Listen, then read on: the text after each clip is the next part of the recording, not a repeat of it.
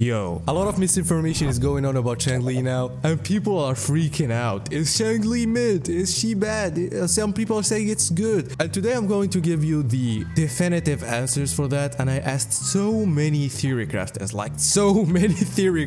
I wanted to make the video yesterday, but I had to make more research, and for now, I got very similar answers. So today, let's go on a little journey to know if Changli is mid or one of the best characters. So now the main problem why people are having a problem with Changli is that she is hard to play as a main DPS, especially when you compare her to a character like Jian or even Jinxi, because Jian is kind of brain dead, but some people are saying Changli is very hard and you don't get a good reward for it, and this is the first misinformation. Based on so many calculations, Changli has either the same amount of damage as Jian, or with some other calculations it's like 1 or 2% difference. So she basically has the same power as Jian. But the thing is, she's harder than Jian. So the thing is, Jian gives you so much value and he's easy, and she gives you the same amount of value while being hard. So she's not like going to give you a bad value or things like that. No, she's very good, she's very powerful, but she's hard. Does Changli have severe inconsistency problems? I don't know about severe, but yes, she has some inconsistency problems. And let me demonstrate this problem to you right now. If you look at the first and second basic, it's a very normal animation that is easy to hit.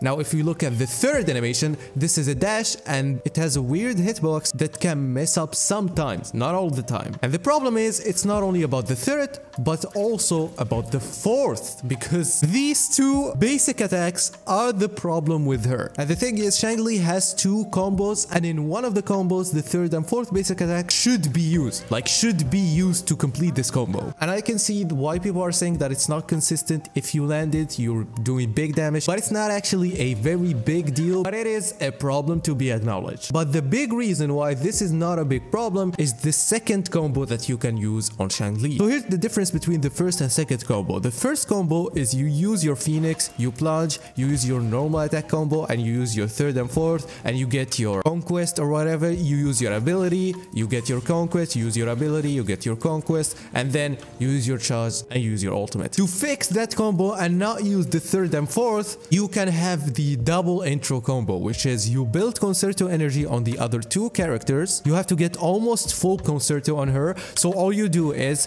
intro on her, do the first combo, and when you plunge, you switch, and then you use your intro again and skip the third and fourth attack, and also it saves time, so it's more consistent and slightly better. Now some people are saying, okay, the character isn't that hard, I'm seeing something inconsistent, but what are you talking about? Okay, so here is the problem, or not the problem. I actually like the fact that Changli is very hard. I want a character that has very high skill ceiling and a low skill floor, like her. She has some easy combos that you can do, but also she gives you the ability to do some hard things. Why is that? Because she almost can cancel anything she does. You can switch out of your ability, you can switch out of your conquest, you can switch out of your charge attack, and this will give Changli a lot of room for switching to another character and doing a lot of these quick swaps and going here and there, then doing the normal, then swap into another character, then doing the charge, then swap into another character, and doing so many things in the same time.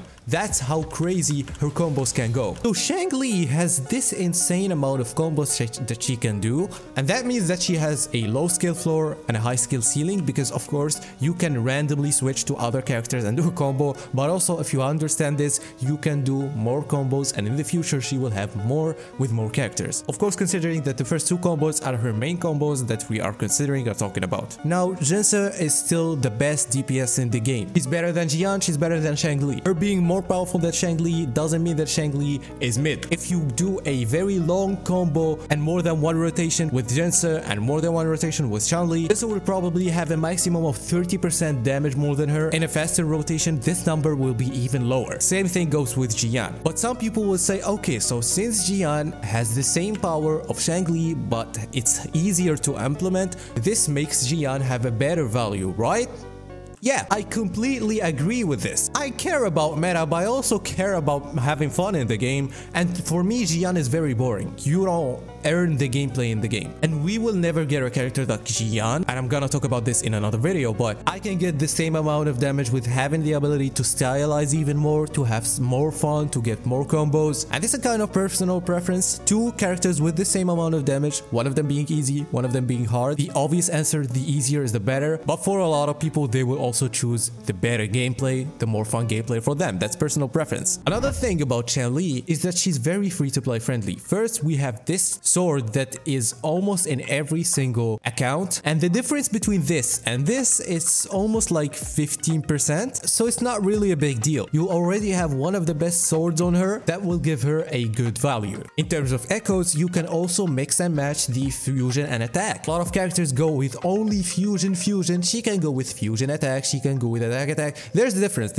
Fusion is good, but the difference is very minimal. That doesn't matter a lot to other people, but I'm just adding it as a plus to the character. But the more important thing is her teams. The first problem with her is that it's kind of essential to use Verena with her. So she kind of depends on Verena a lot. You can use Baija. He's kind of good, but Verena has a better value, of course, and she depends on her a lot. That's the first one problem. But you look at the other things, she is insane at having so many other characters that can work with her. You can use her with Yinlin and get a lot of damage as one of the best teams, if not the best team. You can use her with Encore and use dual DPS and have a great team. By the way, her and Encore have a good team. Even if you like Jisya, she will buff Jisya a lot. The fact that you can even use her with Jinsa is insane. That's not the best team, by the way. I'm saying that she has good value in these teams, but of course some of the other teams can be more optimal. You have also more Tefi. You can even use Sanhua. Like, using Sanhua with her won't buff her actually, but will give her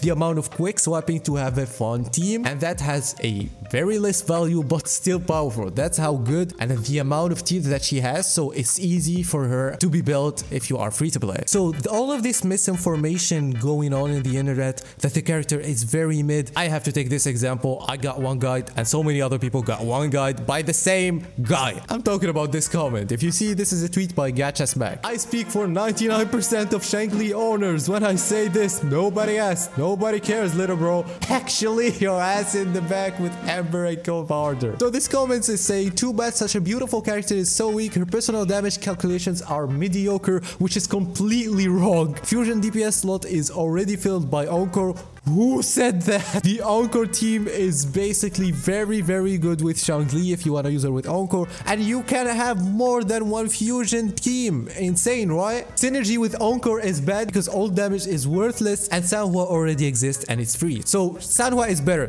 Sanhua is better than Changli in the Encore team. But the synergy between Changli and Encore is very good, and it's a great team. Not only that, that's not even the best team for Changli. You can use Changli as a main DPS and not as dual DPS, but the fact that she can make her a dual DPS in so many teams with so many characters is very good. Why am I talking about this comment? It's because I had the same exact comment in my video. So there's a person doing the same exact comment, copying and pasting in so many other videos to say some misinformation with partial truth probably. Like, if some people are that invested to make a character look bad, you know that I don't like saying that this guy came from another game and he's trying to, I'm gonna be real, this guy came from another game, like, sorry. So don't worry people, I'm here to save you. The character is good. Anyway, if you don't subscribe now, you're gonna lose your 50-50. Bye bye.